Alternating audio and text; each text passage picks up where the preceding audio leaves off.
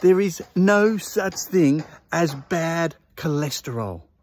It's not, it doesn't exist. It's not the LDL.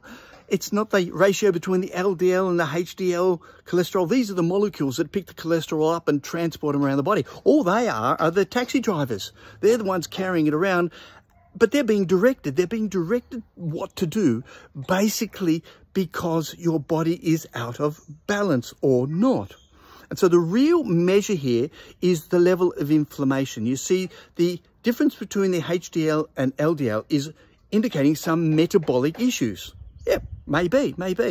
And those metabolic issues link back to a metabolic imbalance, and that links back to inflammation. So your doctor can check for CRP, C-reactive protein. Now, this is a real risk factor. This is what you really want to lower, and you lower that through good nutrition and anti-inflammatory nutrients and all those things, diet, lifestyle, getting out in the sun like I am now.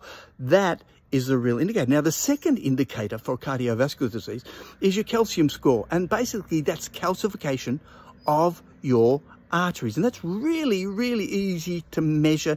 Your doctors can get it organized, and you can have those two results, and that'll tell you. The cholesterol is just the fire alarm telling you what to do.